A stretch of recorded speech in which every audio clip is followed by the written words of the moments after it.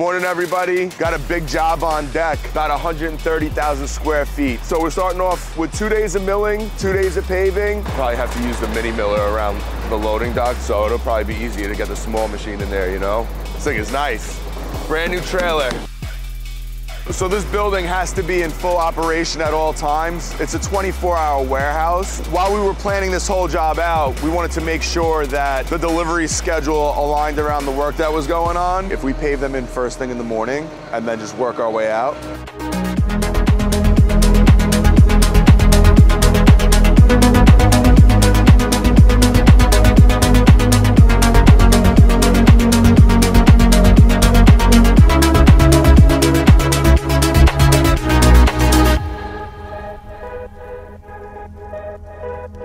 Take like 3 or 4 guys, start doing like some shim course and stuff. While the rest of the cleanup and prep is going on. Yeah. Makes sense. Tagging first half Thursday, second half Friday. Yeah. Sounds like a plan. All right, dude. We got so far ahead in terms of milling, we actually finished it yesterday.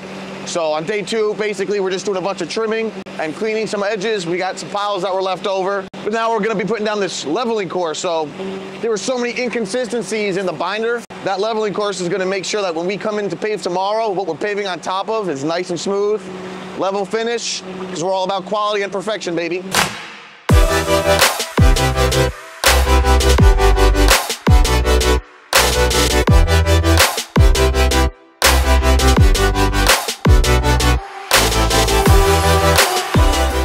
the #1 paving company in America, and we drink more Red Bull than anybody else. Let's get it.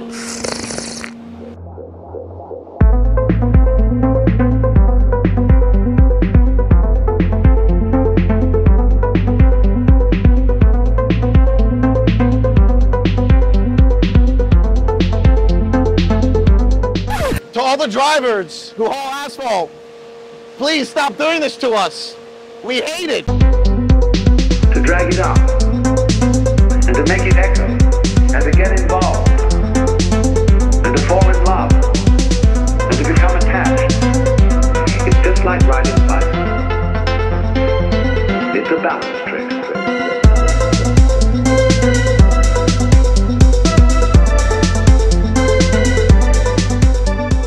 Let's keep rolling, man. We just turn this corner, finish that front little parking lot, and all the loading docks out. Perfect. Tomorrow should just be the far curb and the 2 drive lanes. Perfect. All right. You like it? Yeah, man. Love it. Got another 40 tons on deck, man. Going absolutely sicko mode today. The whole squad is dialed in. They really can't be defeated. Seamless Pete on the mat. Is back on the job. I mean, the proof is in the pudding, right? Where are they? I think the customer paid extra for the seamless asphalt because we can't see them anywhere. Let's go.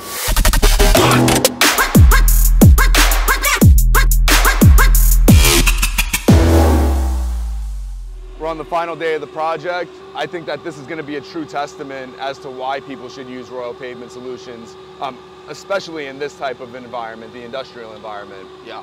Yo, that sun's hot already today. It is. It's not even 8:30. We're out here cooking. Bum, bum, bum, bum.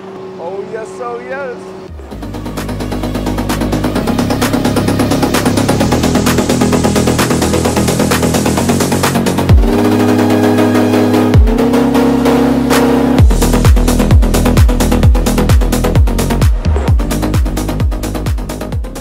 Guys, last pass of the day. Over 100,000 square feet of paving completed so far. Major success.